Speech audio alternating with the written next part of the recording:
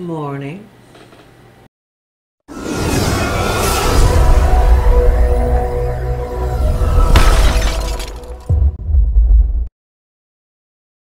What is going on, fish heads? Jen Kravasi, Jekyll Baits. It is time for your next update. It's 3 Minute Thursday, but we're probably going to blow that by at least double the time because I've got a few things that I want to get into. I'm also going to be filming the Mystery Tackle Box spray today as well, which should air tomorrow or Saturday. And I'm also going to be doing a couple other things with some spray sessions. I'm going to do an aquarium series or a small water. I haven't figured out. I know which bait I'm going to be doing out of the Mystery Tackle Box for October. I know October's almost out of here, but don't forget I spent like 2 weeks on the road for the swim bait show. So, without further ado, speaking of swim baits, I'm going to start out with this guy. This is that 6-inch glide from Bullshad. It's the Gill Glide. Beautiful bait, well weighted. Got a little bit of a twist on a crappie pattern on this one, but I really like it because it gave me a chance to use these kick-ass Dead Meat Customs eyes. I love this silver one. For some reason, just one of my favorite of his to use, especially if you have it on plain like the white or black. It just really accents the bait well. This is with 2 coats of KBS. And the stencil is from Anarchy Model UK. I always have theirs and Jetson's in the, or I'm sorry, and Russ Allen's Insane's link in the description below. You can find both of them. Just scroll down. Most of my links that I use are in the description for you guys. I like to try and help you find out whatever you need to help you in your creative process. But this is, yeah, 2 coats KBS, rock solid, not going anywhere. Good times. Good bait. Cool bait. Love it. You guys loved it on Instagram too. Got tons of likes on this one. So this is probably a pattern that you're going to see in January, more than likely. There's going to be 4 shows back to back to back. And we've got the Classic. We've got the Tennessee Expo in Knoxville. There's just a lot of cool stuff coming this winter. These, so this, don't let the size fool you. It's a 3-inch. It's a River to Sea Ruckus. These little knuckleheads are like 3/4 ounce. And packaged well. The hooks are real sticky sharp on them. And they are notorious for being some of the loudest lipless. Super loud. Full of tungsten, really good. It's not that cheap BB stuff. It's a really good, loud lipless, and I love throwing lipless in the fall. One of my favorites. I like jerk baits in the fall. I like lipless in the fall. Really digging swim baits in the fall, and we're going to talk about some of the smaller stuff you see behind me because these have dropped. You can actually buy these if you're a member at Carl's. I'll leave that link in the description below for you guys as well. But you know, a lot of people are like, I don't know if I want to be a member, you know, it's ridiculous, but you're gonna save up to 30% on pretty much everything that you get off of Carl's. Not everything is 30%, but you can save up to 30%. The discount on these is phenomenal. If you go to Carl's, shopcarls.com, you're going to see membership. It's a 30-day trial, so if you want to give it a shot, buy a few things, see what you can get. You can always cancel it after 30 days, but let me tell you this. It's only $49 for a whole year. And how much tackle do you guys buy throughout the year? Number one, if you guys are buying tackle like this, like these on a regular basis, it pays for itself. Because you're getting some phenomenal, and nobody else, not Bass Pro, not Dick's, not Tackle Warehouse, none of them offer you that deep of a discount, except for maybe at the holidays. Maybe they'll do a 4th of July sale. Carl's is all year long. They're extremely competitive in their pricing to begin with, and they're really up and coming, and I'm behind it because you can get phenomenal deals. And I mean, $50, it's not that much to pay for a subscription for an entire year. It's not a monthly, it's just a once a year shot, you're done, and then you're saving money all year long. It pays for itself. Just my humble opinion, but I love them. I absolutely love them. It's a great place to find just about anything you need for all the seasons that you're fishing. If you have open water year-round like me, you're fishing year-round, I become a massive trout head in the winter. But now that I'm into swim baits, and this is a swim bait, folks. These are entry level, but they're not cheap by any means, because they're smacking the snot out of just about every kind of fish out there, from crappie to big old peacocks in South Florida to big bass, spotted bass, smallmouth. Everything's just hammering these things. And then I've tricked them out. So these were a pair of just the violet brim, and it does have some reflective properties on this one. I'm going to show that to you in a little bit.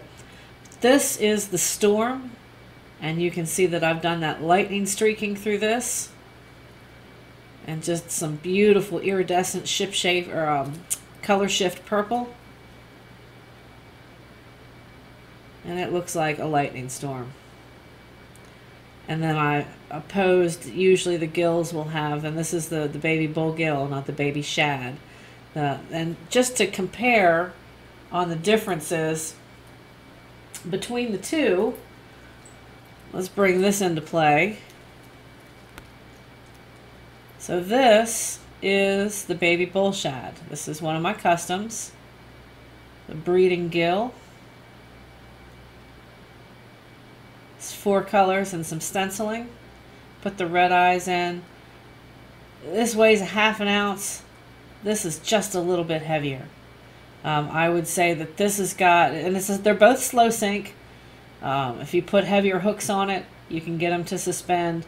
But the whole purpose for little baits like these little swim baits, is that you can steady retrieve them, you can slow retrieve them, you can pop them over branches, you can pop them over grass. And they're meant to actually come up in the water column, and then they'll make a V-notch in the water. Tactical Bassin and Bass Resource, there's a lot of YouTube videos that are actually showing there's pretty much 3 retrieves that people are using. And I use all 3 of them. If I'm fishing super shallow water, then I'm doing a steady retrieve and I'm pausing and popping. But they're just phenomenal. But you can see how much thicker this baby bullgill is as opposed to the shad. This has got the body shape of a gill. This has got the body shape of a shad. No-brainers. You guys should be fishing these things, and fish them year-round. Don't be afraid to throw swim baits in the middle of the winter if you have open water. Just my humble opinion again, but 2 absolutely phenomenal baits from JBCo, collabed with Mike Buca. And you all know that I'm all in on that stuff because they're a lot of fun to throw. The baits actually work, and they work well, and they catch a ton of fish. And I love throwing customs on small baits. Absolutely do. And then this is the ultraviolet brim. The other one was the Storm. And then this, all I'm doing is I'm using the attributes of the bait itself, and you can still see that there's that reflective shine in the cheeks. Wow, that's pretty. I mean, the violet brim is probably my favorite. They've got 6 patterns out there. Go to shopcarls.com. Go buy yourself a couple of these. You will not, this bait and the shad will not disappoint. They absolutely do not disappoint. So, big fan of them. Love throwing them. That big, bulky, beefy profile. Smashing them. And then all I've done is I've added some color to this. I've added a little stenciling.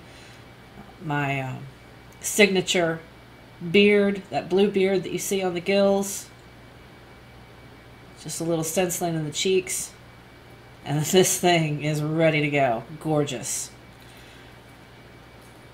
On these ruckus. Also stencils by Brian over at Anarchy. This is the reptile stencil. And he actually has a page now on his website. He didn't used to, but he does now. It's been there for a couple of months. For lure painting. A lot of the stuff that he does is the small characters, the figures. Does a lot of stenciling with that. But this, he's now tailoring some of his stencils specifically for lures, and I love that. But yeah, you can find his link in the description. You can find Russ Allen's in the description. And there are these. And this is sort of like an Alabama shad pattern without the shad dot, and the client asked for a crawfish, so we have given him that. Real pretty baits. These are for Marcel. And then these two, slightly different. You can see the difference in shading. And this has got some, and this is all spec requested by the customer. Asked for a bright red, transparent red stripe on the belly, and on this one I kind of slighted the color, changed it into fluorescent red because I think that goes with this citrus. And a lot of people, what's the difference? Well, there's a big difference. This is just got that stripe, and it's got a very clear belly. You can see the gray in that traditional sexy shad pattern, and it's a little bit different of a blue up top. And sometimes, like on the Strike Kings, you'll even see this stenciling, which is the, or the netting, whatever you prefer to use. I used a stencil on this one, just I wanted to get some smaller scaling. But you'll see that up into the top as well. And then on this one, which is the citrus shad, it's a lot different. It's more, almost more like an aqua or turquoise. And chartreuse. Used the Q-tip for the shad dot, and away we went. Last thing I wanted to cover with you guys, oh, and the hooks are just insanely sticky sharp. I think I probably said that. I've done a couple of takes of this morning. For some reason, I got choked up on the first one. No, I don't have the Rona. But I just need to take a sip of coffee, so I figured I'd do this over again. Last thing we're going to talk about is some easy ways for you guys to show off your baits. You can see that I've got this. This was a gift from one of my subscribers on the channel here. Sent me this beautiful, it's like for cheese or for, you know, it's basically a cutting board.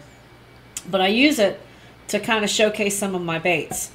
And then when you see the Instagram stuff, all this is a notebook with marbling patterns. That's all I'm using. Just a couple of shading grades, and occasionally I'll do a lens blur, but that's pretty much it. That's my backdrop. I also have used, I'm going to pull this camera off of the tripod here for a second and show you guys the other things that I've used in the past, which I'm kind of getting away from now, only because I've been, every once in a while I like to switch it up. Take that out for you. So you've seen me use this to death. So I'm kind of moving away from that. And the other thing you can use, baits look really good just on black paper. If you're photographing them, and I'm going to give you an example here if I can get this paper out without wrecking all the, you remember that? Yeah. So just as an example, put this back in the cradle for you guys on how baits are portrayed on just the black background. And that's really, you don't, as long as you're able to show off what your bait looks like in a relatively good way. And white, you can use just a random white light box. My shadows, like if I would do this professionally, then I would bring this over and kind of play with, but see, it changes the light. That warm light, and then you've got this cool lighting. So if you're taking a picture, you really want one or the other. But that's just a simple, great way to portray your baits. Does a really good job. And the last thing we want to talk about, which I'm going to use in a spray session this weekend for you guys, is these. So these are Winsor Newton inks. You can use them in an airbrush. It's actually in a shellac platform, the pigments, but it does say that you can use them with an airbrush. Care should be taken when using an airbrush or fountain pen to ensure the ink does not dry within it. So basically all it's asking you to do there is clean your chamber out, clean that paint cup out as soon as the paint goes through, which you guys should be doing anyways. But I'm going to goof around with these this weekend, and we're going to have some fun. That's all I've got for you guys right now. Thank you guys so much for hanging out on the channel. Thanks for 10,000. Yes, there's going to be an actual 10K giveaway video It's coming. I haven't done it yet because I don't have all the things that I want to give away in this shop yet. But they're on the way. And once I get those in my paws, you guys are going to get a notification. You have to be subscribed to the channel. So make sure that you get the notification bell, hit that, so that you know when I'm uploading new videos. I will see you on the next video coming out tomorrow. It's going to be a spray session. We're going to have some fun. See ya. Happy casting from Jekyll Bates.